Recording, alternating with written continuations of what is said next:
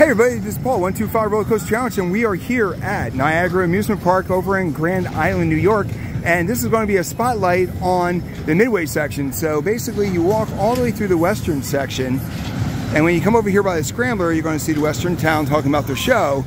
But once you cross this bridge here, you're going into what they call the Midway. And there's been a lot of changes for 2024, so we're going to go through everything real quick here.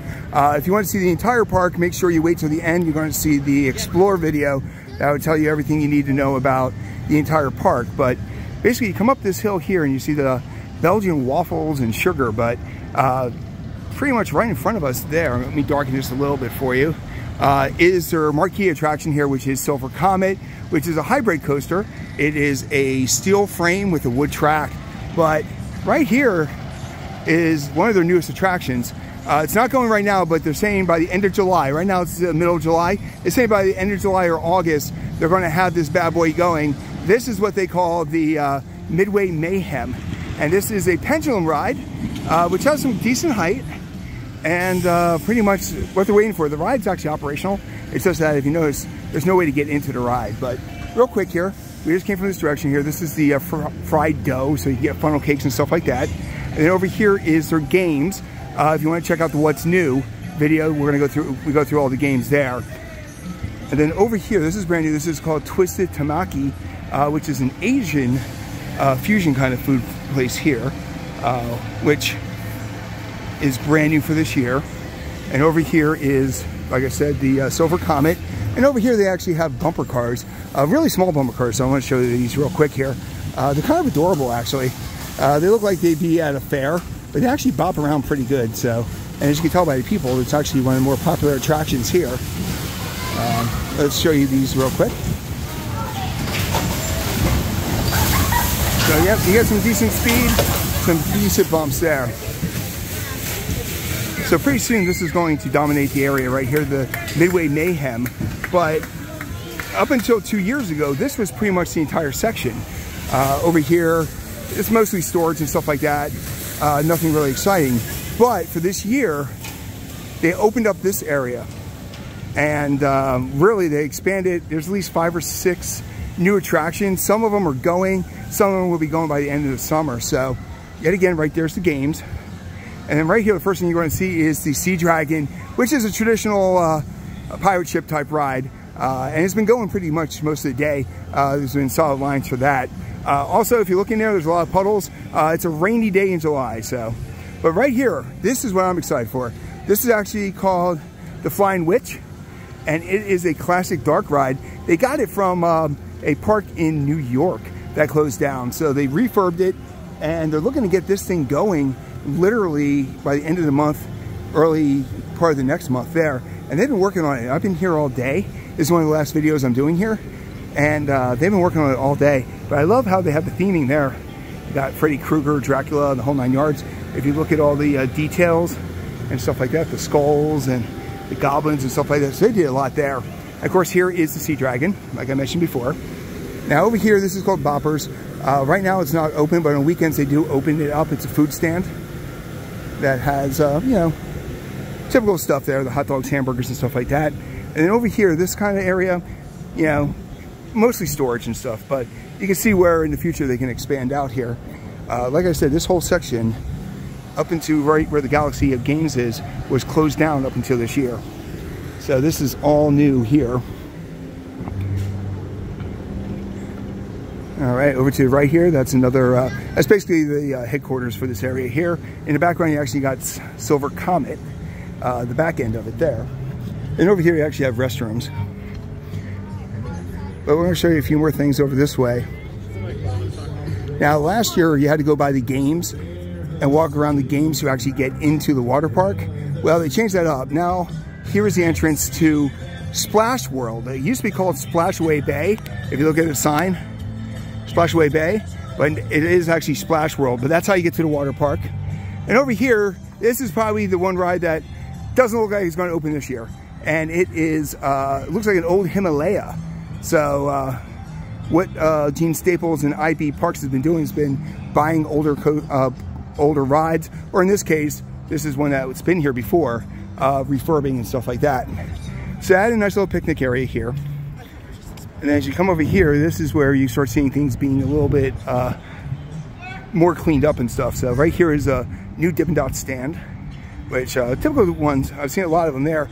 But I like this one because this one actually has the teddy bears. So you got teddy bears. And then over here, this is, so far you saw the Sea Dragon, which is going. Well, here is their Tilt-A-Whirl, which is now also going. And this is the first time I actually seen it going today, but looks like it's in good shape. And it's definitely tilting and whirling. So that's in fantastic condition there. Then over here, looks like this was an old stage. So if you know Martin's Fantasy Island and the history of this park, let me know what kind of shows used to go here. You know, yet again, a lot of rain, so it's nice and wet there, but I do like the logo for IP Parks there. And then over here, I'm going to show you, so this is a staging area, but there's something I want to show you a little bit later. But now over here, this is the flying scooters, the flying machines, and this was where Midway Mayhem used to be. So last year, if you look at the old Explorer and What's New, that was right in the middle, right by the Silver Comet, but now they moved it here to a more prominent location, and this has been flying all day. Over here is the Midway Pizza, closed today, but later on in the weekends and stuff, you can actually go there and grab some pizza. Now over here, I just found this out from one of the supervisors. So Hershey Park had a ride called the Flying Falcon. Well, this is where it is now. So that is the Flying Falcon. And they're looking to put it right in this area, right where it's standing right now. So I'm going to wander over this side and show you there. But it was funny. The gentleman was talking about Flying Falcon. And I was like, yeah, Hershey Park's talking. I hear rumors that they're going to bring it back. And he's like, well, I doubt that. I'm like, well, how do you know what's going on at Hershey Park? And he's like, because we got the Flying Falcon right here from Hershey Park. So people who were talking about the amphitheater with Hershey Park, that it was going to be there, well, guess what? Here it is. This is actually Flying Falcon from Hershey Park. So I think that is awesome that it found a new home right here. And hopefully that's the spot where they're going to put it up. So hopefully someday they do that. Now over here, notice a giant puddle. So I have to be careful walking around here. But here is actually their antique cars, where they actually have two cars going. And the rain definitely did slow down some of their stuff here, but what I really like about this is in the back there, they actually have a bridge, which is really nice. You can go over and under the thing, and it's all ready to go. Now, we're here in the back end of the park, right up against I-190. But right here, this is the Serpent, and this is actually ready to go.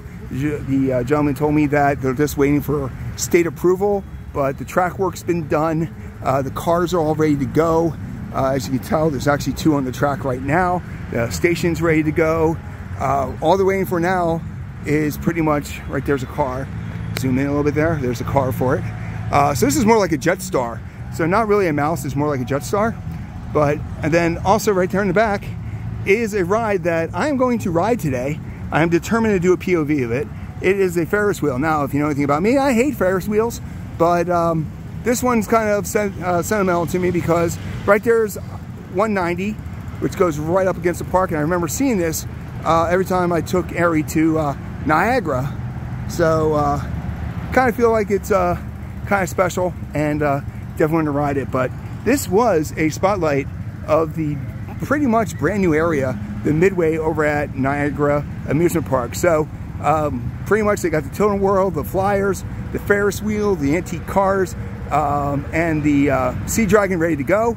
And coming soon this year yet is Midway Mayhem, the Serpent right here, and the Flying Witch, which is the dark ride. So definitely make sure you check out NiagaraAmusementPark.com and find out when these things are going to open. And thanks for watching, and just leave us some comments if you have any questions.